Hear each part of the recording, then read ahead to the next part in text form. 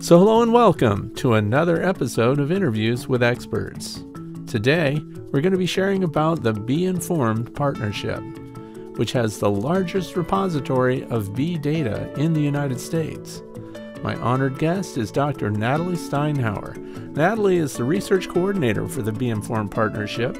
She is also a postdoc at the University of Maryland's Department of Entomology. I'm Frederick Dunn, and this is the Way to Bee interview series. Here's Nathalie. Hi, so I'm Nathalie Steinhauer. I'm the research coordinator for the Bee Informed Partnership. I am located in College Park, close to University of Maryland, where I am a postdoc in the bee lab.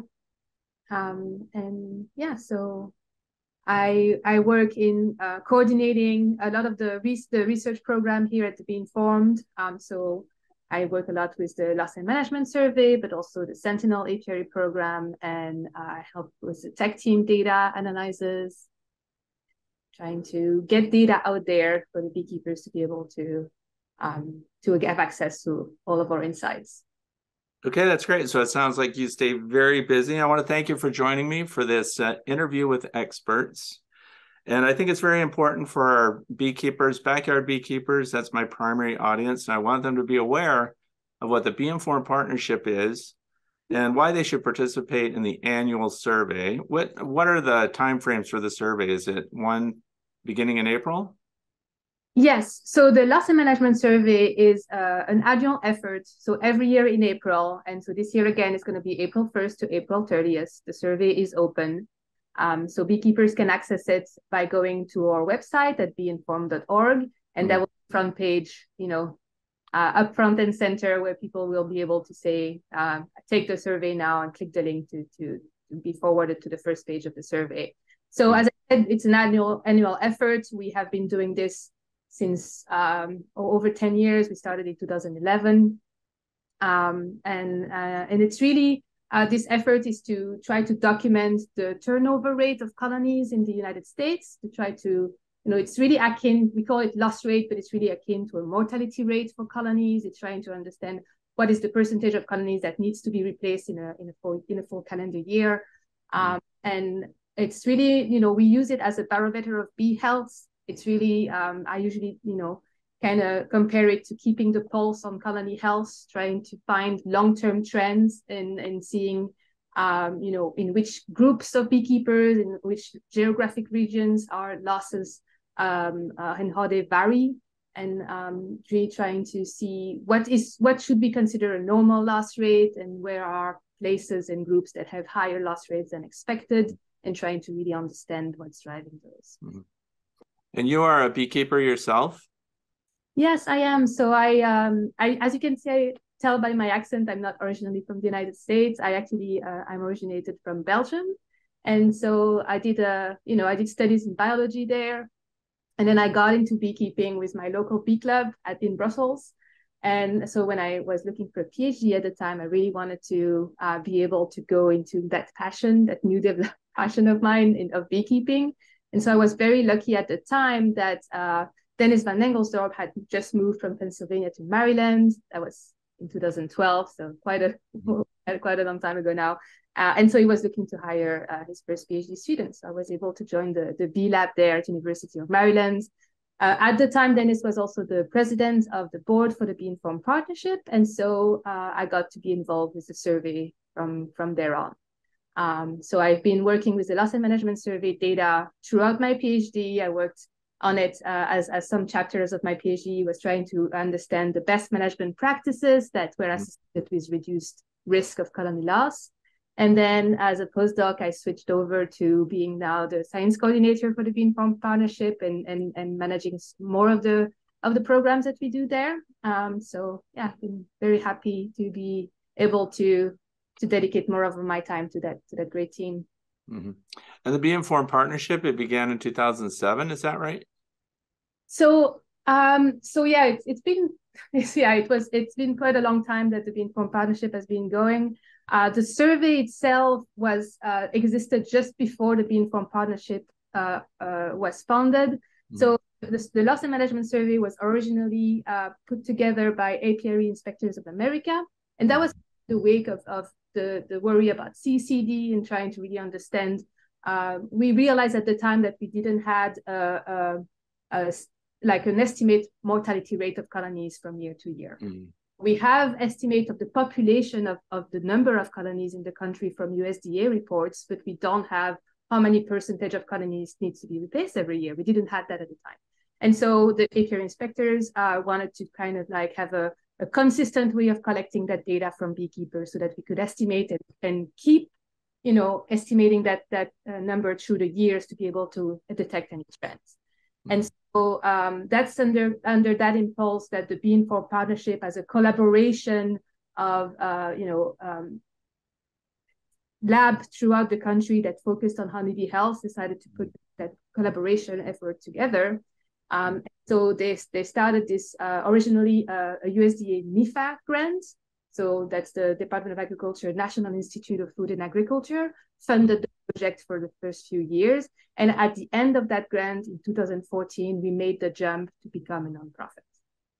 Okay, so this is a nonprofit organization and it's referenced as a partnership. So who's the partnership between? So really, we are very lucky that we have collaborators throughout the country. So a lot of us are associated with University of Maryland, but also other universities like Texas A&M, Minnesota, Michigan, California. I should have a list. Actually, you don't need the list because we're going to put a link to the Bee-Informed Partnership website, and all of those collaborators are listed there. Thank you. That's great. Yeah. So yeah, we're very lucky to have collaborators throughout the country. We usually say we are present in all of the big commercial beekeeping hubs throughout the country. Mm-hmm. Is where we are trying to have a physical presence through what we call the tech transfer team program. So we have field specialists that are affiliated with each of those universities that are there to work with commercial beekeepers in our tech transfer team program. And as I said, we have various programs, right, where we try to, our primary objective is to try to help beekeepers keep healthy bees. That's our mission. Mm-hmm. And so we're trying to do that by making it easier for them to monitor their colonies. So with commercial beekeepers, it involves having field specialists that can go in the field, meet with the commercial beekeepers, do a lot of inspection themselves, because those are, when commercial beekeepers are at their busiest time, so they don't they sometimes want to have help from other people to do that. Also have the benefit of having eyes that go in other colonies of other operations throughout the country as well, that can put their colonies' result into perspective. Mm-hmm. And then so that's work we do that with commercial beekeepers, but we try to bring the same expertise to small scale beekeepers as well through some of our other programs. For example, the Sentinel Apiary program is more geared towards smaller scale beekeepers, but also beekeeping clubs and all beekeeping organizations.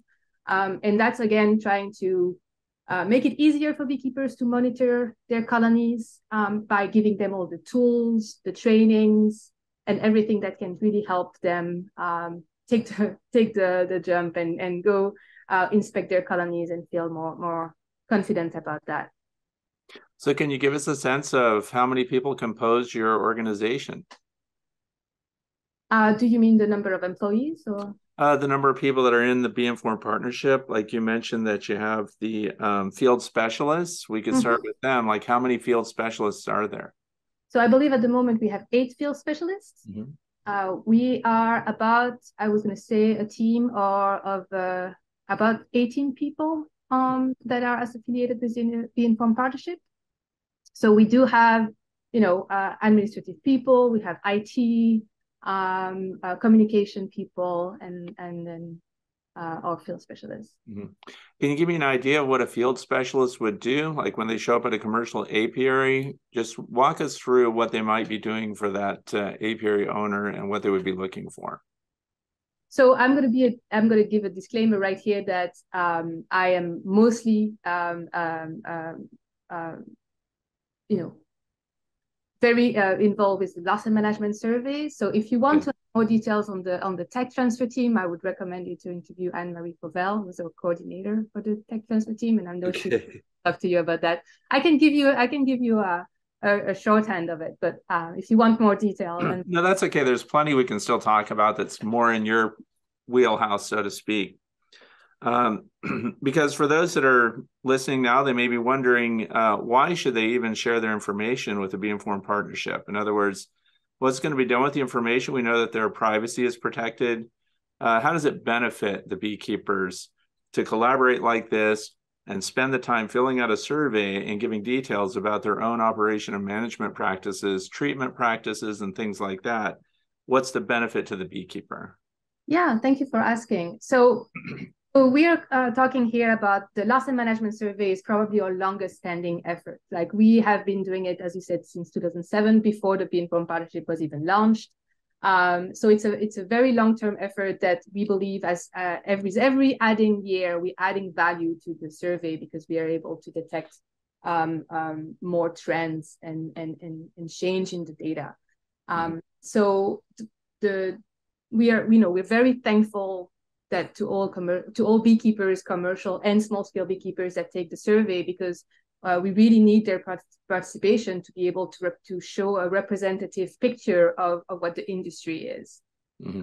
And in the past, we've been really successful at gathering interest and collecting a lot of responses. We have about between 3,000 and 5,000 responses every year. We estimate using the USDA number that our respondent represents on average 1 in 10 colonies in the country, which for a voluntary survey is pretty amazing. So we're very thankful of all of our respondents.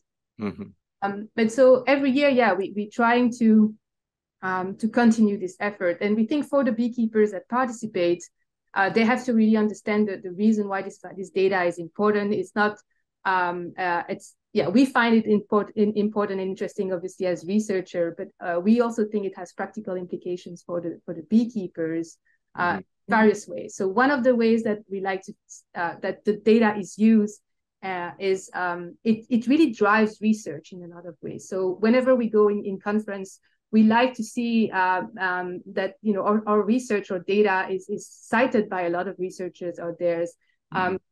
Frequently cited all of the concerns and all of the in one of our questions, for example, which is the cause of colony loss, that we ask every year to beekeepers, what do you think is the most important cause of colony loss in your operation?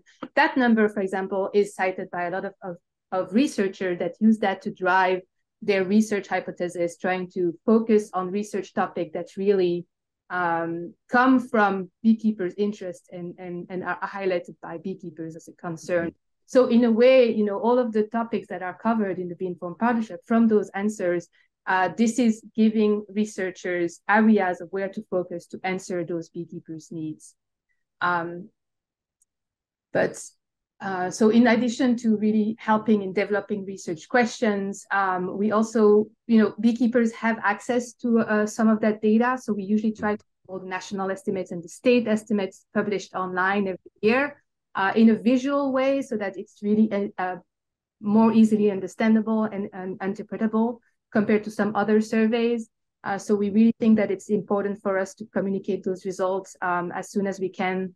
And again, this figure of, for example, the colony loss that we see every year, so we have this trend figure online, is also used to justify, funding in research, to address all of those questions, to really keep the struggles of the beekeepers into public attention and funders' attention as well, so that we can continue to try to explore all of those areas of concerns to try to continue to better honeybee health. Excellent. And so I did look, and just for those who are listening, because a lot of people like to have this broken down in very clear terms, but based on the past surveys, and of course this year's survey wouldn't show until next year, is that right? It's usually, we try to have preliminary results of the national and state level of loss in a couple of months. So that's usually will come in the summer. And then we take usually a full year to prepare a peer-reviewed publication, just because peer-reviewed publication takes a lot of time to prepare and submit and get revisions. So the peer-reviewed publication usually is published in the following year. But the preliminary results should be available in the summer. Okay. And for those that are wondering also, because we have listeners all over the world, this is actually for the United States specifically that we're contributing this information that it's sourcing from those beekeepers. But I thought it was interesting, the number one cause of failure, and northern beekeepers were failing more often than southern beekeepers as far as their colony loss percentage was. And So number one was Varroa destructor mites. Number two was queen problems. Number three was starvation, and number four was weather, and then there were lesser causation issues below that. But the queen problem thing I wanted to ask, could you talk about what's happening to the queens? In other words, is it fertility, genetics, queen loss? Or again, is this something that somebody else knows more, or can you address? So this question in particular, this is the question about what do beekeepers consider being the most important drivers of colony loss in their operation. Ask this question about winter loss and summer loss, and we have some differences there as well. Have observed that commercial beekeepers cite different cause of colony loss than small-scale beekeepers. But generally, yes, we see that Varroa and queen issues are usually cited very high in those questions. And queen issues can be multiple, can have multiple causes. Could be fertility issues. It could be replacement issues. So the question is too generic to be able to really identify what the beekeepers were identifying. But at least that gives us a clear idea that concerns related to queen health is on the top front of concerns of beekeepers in general, and should be addressed more. So this is really the intention of the survey here, is identifying that as an area of concerns of the beekeepers in the United States, and therefore an area that needs more research. And I also noticed that trends have changed. Looking at your data results through the years, backyard beekeepers used to not treat and used to not count Varroa destructor mites. Early on, we had a lot of natural beekeepers. They were just wanting to let their bees make it or not make it. And that trend has shifted strongly into the category of documenting Varroa destructor mite occupation levels, percentages of infestation, and also that now most backyard beekeepers are treating or seeking some form of treatment. So we would consider those trends good. Would you say that across that time frame, since the beginning of the Bee Informed Partnership and people have been reporting to today, with those changes in management, has the Varroa mite problem stayed the same, increased, decreased? What's going on? Yeah, so you're citing a very interesting result that came out of the survey. So that was one of the lesson learned from the survey, is how we can really follow trends in management practices over the years. So we see the practices that are the most prevalent, that are the most popular among beekeepers, and how those have changed over the years. And so one of the most drastic changes that we were able to identify was this change in the proportion of beekeepers that use monitoring of mites. As you say, if you ask beekeepers, like we did in 2011-12, if they were using monitoring, if they were actually applying treatment for Varroa in their colonies, most of them would say no. And now we are at about 80%, I believe, of backyard beekeepers that use a treatment in their colonies, and high frequency of them monitoring. And the really good things that we saw was the combination of beekeepers that monitor and treat, because we really believe that should be practices that go hand in hand. Usually recommend that treatment should be applied in response to a monitoring. So if you see issues in your colonies after monitoring, if you are higher than the level that you estimate is problematic, either using the action threshold recommended by your local bee club or other sources. So you made the decision based on your data in your yard. You apply the intervention of your choice, and then you should monitor again to estimate the effectiveness of your intervention. So all of that is practice that we consider being, this integrated pest management that should go hand in hand with also prevention ahead of time, but monitoring, treatment, and monitoring again. All of that should be part of a calendar year of a beekeepers, right? And so you were asking if we see results, in terms of do we actually see varroa loads getting better nationally? Mm-hmm. Unfortunately, no. But there is multiple things at hand here. So one thing that researchers have started wondering about is if the same number of mites now are actually more damaging that same number of mites years ago. Because what we see is the viruses that are associated with varroa are also changing. As the longest the varroa is in our environment, the longest the viruses associated with those varroa is changing as well. And so there is very interesting research out there that show that maybe that's hitting too close to home, but comparably to COVID, there are variants of, for example, deformed wing virus, which is the most prevalent viruses associated with. We have seen variants of the viruses change over the years as well. So, maybe older beekeepers that have been keeping bees, even maybe before varroa arrived in the United States, remember that at the very beginning, we used to say that 20% infestation was our threshold. Then it dropped to 10, then it dropped to 5, then it dropped to 3. Now some beekeepers are always trying to keep varroa infestation below 1%, right? This change in what is considered the damaging level of varroa might be the result of virus change in the background. Mm-hmm. So, all of that is confounding the risk that varroa pose on their own. So it's very hard to see,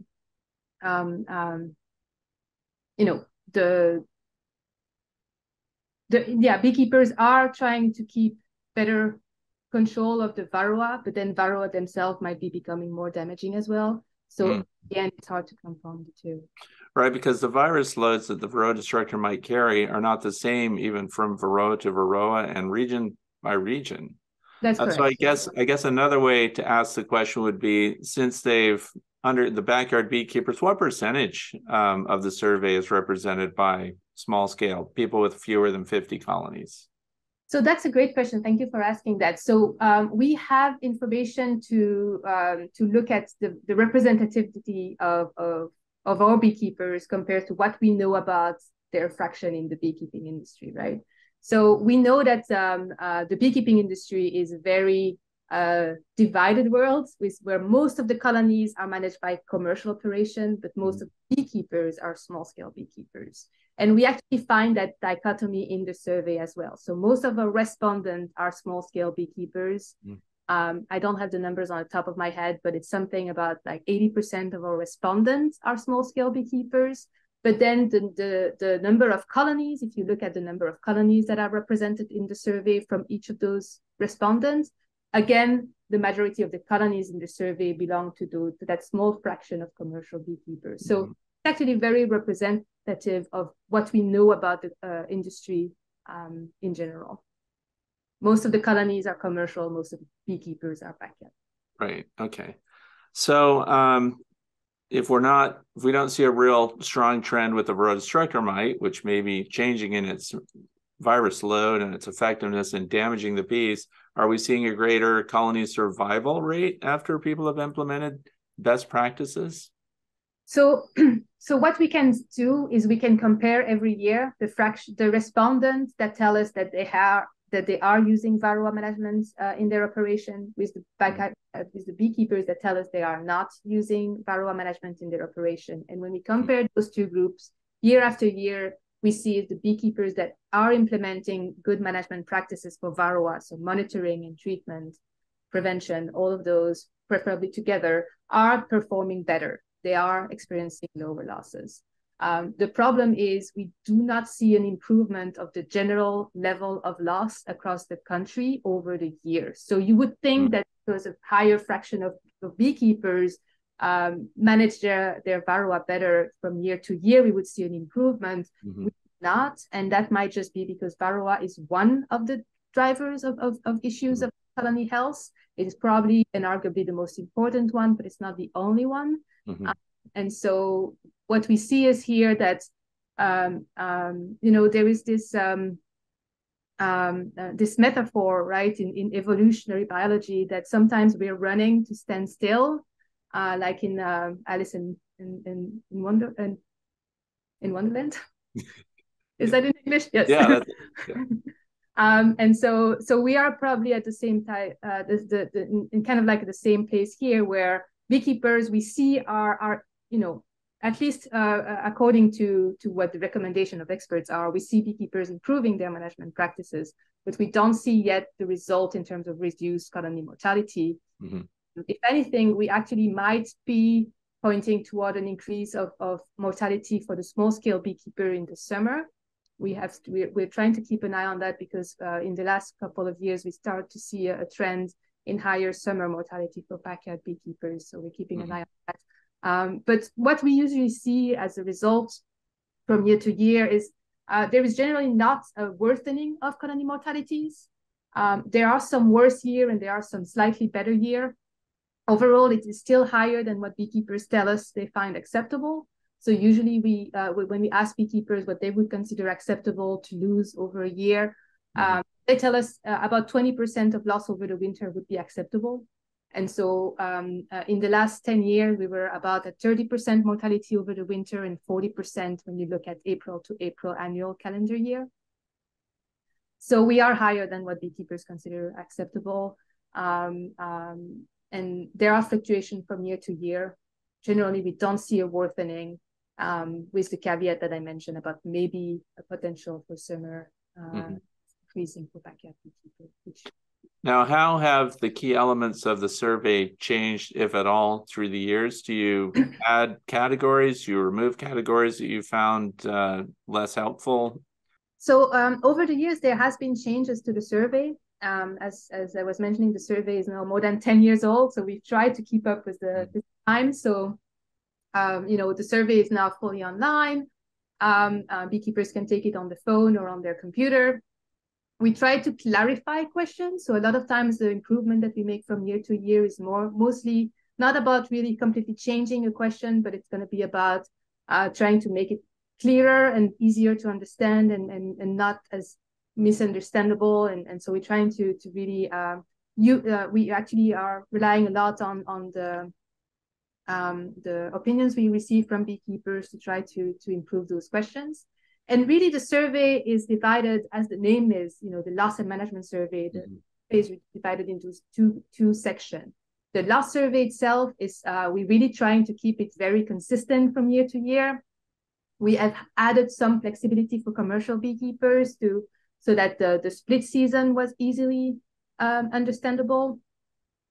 And it was easier for commercial beekeepers to give us their split numbers because April is right in the middle of their splits, right? So that was a little tricky for them. So we tried to clarify that and make it a little more flexible for commercial beekeepers. But other than that, that loss section has really been very, very similar over the years. And then the management section, we have actually, in the last 3 years, tried to really made a lot of changes to the survey in order to answer again one of the comments that we received from beekeepers. That was that originally our management survey was really attempting to have a comprehensive view of management, from queen to treatment to feeding to seasonal practices to pollination, all of it being asked every year. And it was a very long survey. So in the last 3 years, we've actually worked a lot with the University of Auburn University, with the Bee Lab at Auburn University, with the help of Dr. Jeff Williams and his team, to restructure the survey so that now every year we focused on one topic and we rotate the topics from year to year. So in 2021, we focused on queens and new colonies. In 2022, we focused on everything: environment, nutrition, pollination, weather.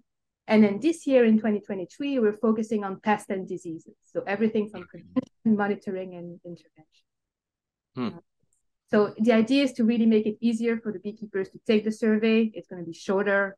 It is still what we call a retrospective survey, right? So it means that in April, when beekeepers can take the survey covers last April to this April, that's one calendar year. So beekeepers that have keeping notes throughout the year, that will definitely help them answer the survey, because you will have to remember what you did over the whole year.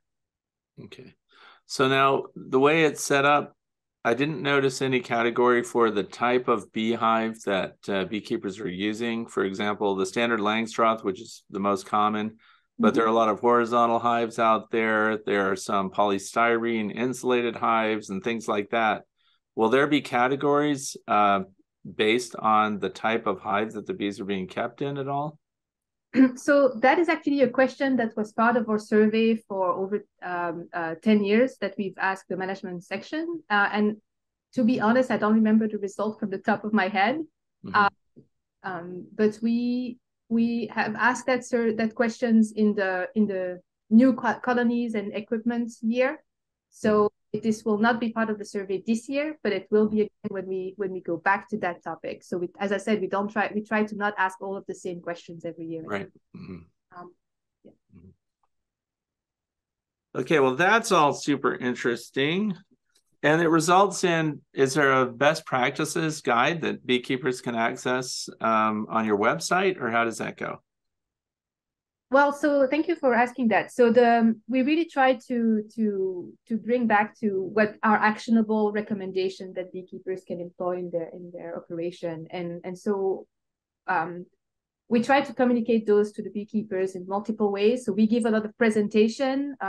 Me and other people from my group, field specialists and others, will give presentation to Bee Club. So if someone is interested to hear about recommended practices from what we learned from the survey, but also our other programs, right? So Sentinel program, or Tech Team program, from all the expertise of our field specialists in the field, we've gathered all of that in presentations that we give to Bee Clubs and more.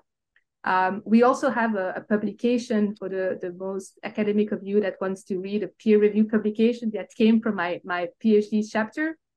That's about the best management practices that resulted from the survey. Actually translated that into a blog that is also available on our website that might be easier to digest.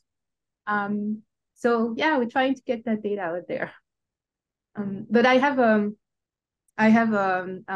maybe a little bit of a disappointing and not so shocking summary for that, is that keeping healthy bees, unfortunately, takes a lot of time and effort, and there is not a lot of silver bullets and one practices that will help beekeepers to get to 0% loss. And what usually we see is that improvement in bee health takes time. So for example, there was a student that was part of the Bee Lab that actually implemented some of those recommendations that came from the survey into a field study over the course of 3 years. And he found that the differences between the groups in which the best recommendations were applied compared to the general practice was, those colonies, the percentage of mortality was improving year after year, but it took 3 years for it to be significantly different, right? So the progress will be little and over time. There is, it's going to be a long-term effort to keep health, to restore health and to keep it going over the years. Yeah, and I also noticed on the reporting that you had, the average experience of backyard beekeepers was about 5 years.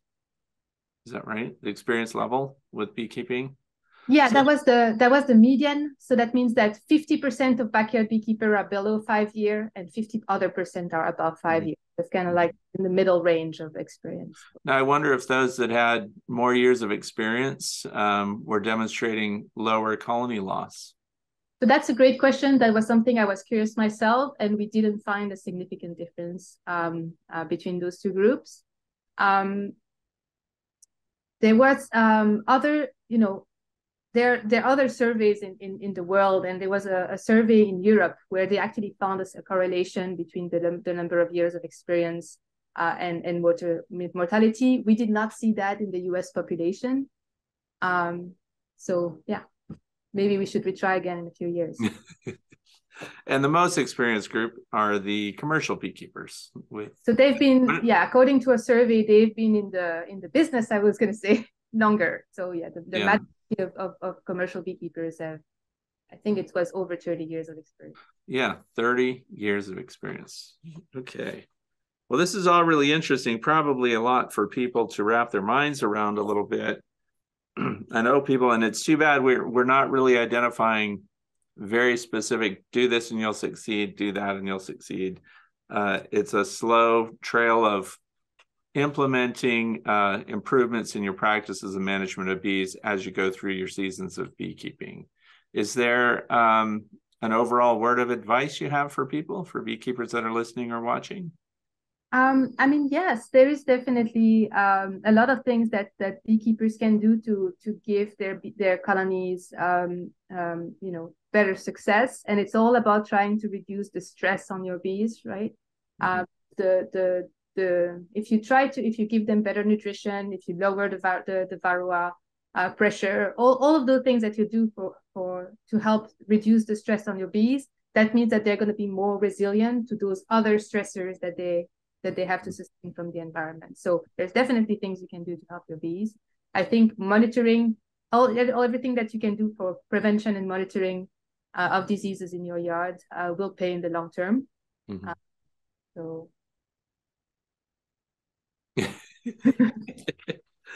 So it's a lot to take in, actually. Now, this is the largest collection of this kind of information being published in the United States. There's no other survey that's on this level, right? Yeah, not nationally, yes. Not nationally. And what do you see in your future? Are you staying with Bee Informed Partnership? What does your future look like? Yeah, I mean, we still have a lot of good work that we want to do with the team. There is more that we want to bring to the beekeepers. We want to try to facilitate, for beekeepers to keep healthy colonies. We want to facilitate for beekeepers to give us some of their data so we can get more insights out of those. Mm-hmm. And we have very interesting projects that are in process of being baked right now, and we are hoping that we can show those to beekeepers in the near future. So I will stick around to be I usually say I will stick around to my job as long as I keep learning and I keep learning. So okay, hey, I like that. So now, those that, other than contributing and filling out the surveys, how could people support the Bee Informed Partnership? Thank you. So absolutely, go take the survey. It's going to be live April 1st to April 30th. That's definitely, if you have half an hour, that is probably the best thing you can do to support our program and give your data, participate into the citizen science program. Mm-hmm.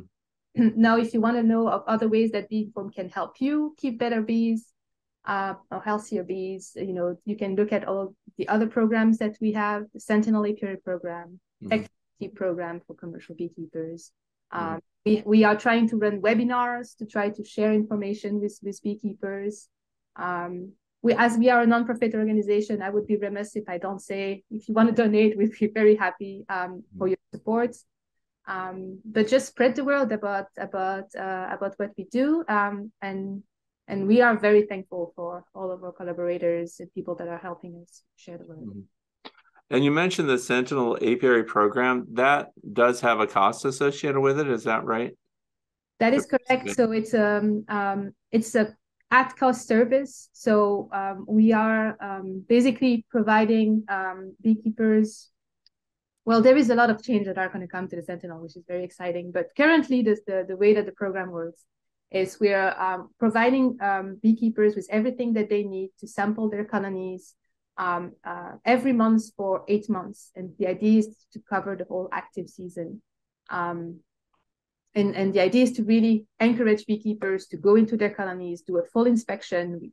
We're giving them the tools and the training so that beekeepers can become more confident about inspecting their own colonies, identifying issues ahead of time, right? It's all about trying to catch the earliest signs of issues so that you can intervene early. So we're trying to teach beekeepers on how to identify brood disease and keep notes on colony size and documenting that from month to month and keeping track of the health of their colonies. This year we are actually piloting a new project with the Sentinel Apiary program where we're trying to encourage bee clubs to partner with us so that we can share with them more of those training documents and videos and other forms of trainings to really try to, a lot of bee clubs have introduction to beekeeping, and we want to kind of give them the highest level class on how to identify diseases and how to keep monitoring for, after the first couple of years of beekeeping. And so we're working on that as a pilot here this year. So trying to really understand the needs of beekeepers and beekeeping organization, and how we can help by providing some of the materials. If you have ideas, reach out. Okay, so what kind of samples would they be sending in? So currently we are using samples to quantify the load of the varroa, and we also are doing nosema diagnostics on those samples. We are trying to partner with other organizations to see if we can do on demand based on what the beekeepers might be interested in. We can do viral pesticides. We are not doing pesticide in-house, but we can send those for the beekeepers to some laboratory, so that basically we'll just cover the cost of the sample, so that we can basically help the beekeepers by sending it to the appropriate laboratories, and help the beekeepers understand their reports in return. So those are the things that are currently available, and we're trying to see if there is demand for more and different. So they're sending in the physical bodies of the bees.